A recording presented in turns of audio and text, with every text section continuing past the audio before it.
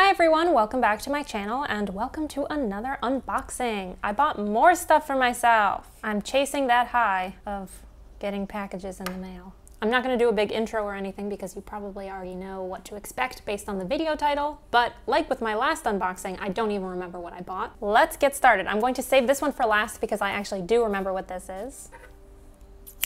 I bought these scissors at, I think it was like an art museum or something in Oslo, Norway. And they are the prettiest scissors I have ever owned, but I digress. What is it? I don't know. I am not good strategically when it comes to opening things. Oh my God. Let me access you. Oh my God.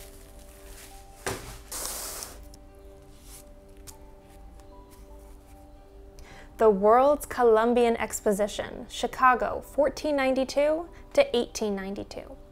Fun fact, the World's Columbian Exposition, or the Chicago World's Fair, took place in 1893. 1892 is when the exposition was dedicated.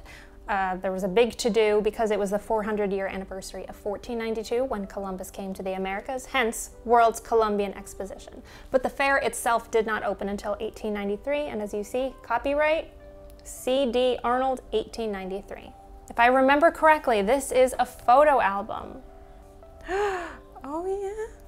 Oh my God. I forgot about this. This is crazy. Handwritten letters dated 1893. Oh my God. This is insane. Sunday, August 27th, 1893. My dear Mama. My first letter was rather mixed up. I think so. I will try to begin at the beginning this time. This is a pretty long letter. I think what I'll do is read it in my own time, and I will transcribe it in the video description. So check the video description and you can read what is written in this letter. This was actually written in 1893.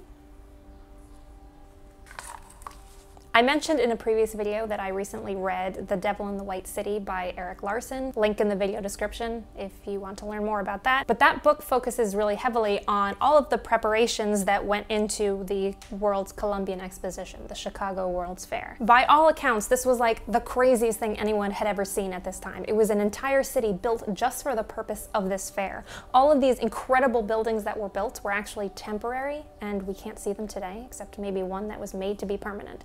But this was an entire city that was created, and all of the buildings were white, and it went on as far as the eye can see, and it was just this incredible thing. And so as soon as I finished the book, learning about all of this, I became super fixated on wanting to see as many photographs as possible, trying to imagine what it would have been like to walk around this place. It took people several visits to see the whole thing. So many things we know today were first put on show at the Chicago World's Fair of 1893. Here are just a few of them. Here, move on to the big box. Packing peanuts. I haven't seen these in a while. Oh yes, I remember what this is.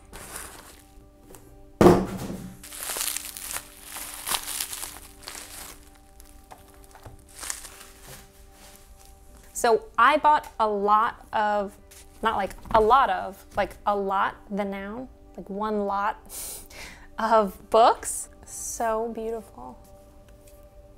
History of the World's Fair, being a complete description of the World's Columbian Exposition from its inception.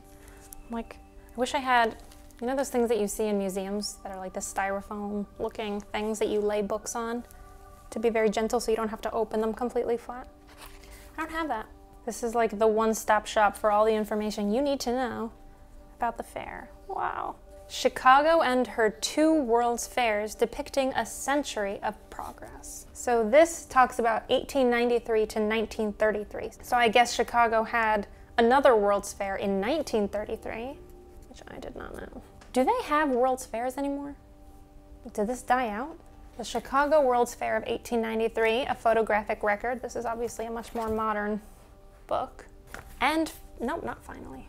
World's Fair, Chicago, 1893 souvenir, illustrated, copyright 1891.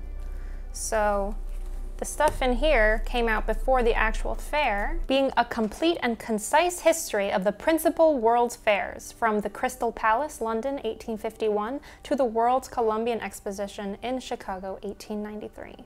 How and where to find the gems of the fair, with diagrams. Oh my God. The key to all roads lead to Buffalo Bill's Wild West, and Congress of Rough Riders of the World, voted a world beater. So if you were going to the fair, you could buy this for 25 cents and have, almost pocket size, a guide on where to find the best things at the fair. If you want to see this, here's where you go. Next, the official guide to the World's Columbian Exposition. Price, 25 cents again.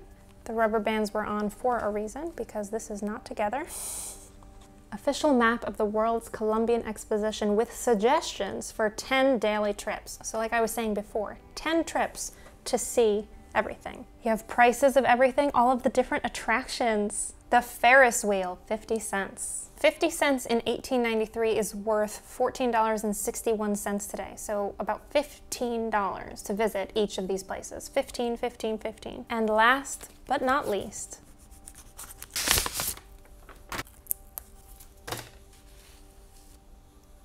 a used ticket to the Chicago World's Fair of 1893. Good for one admission at pay gates.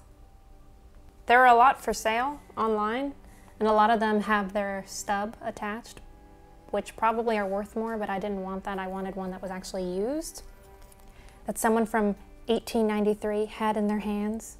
I'm gonna touch it, because I can. Feels like a playing card.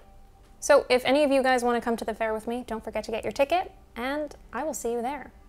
Please hit subscribe if you haven't already. Give this video a thumbs up if you liked it. I hope you did. Leave a comment below, and I will see you in my next video.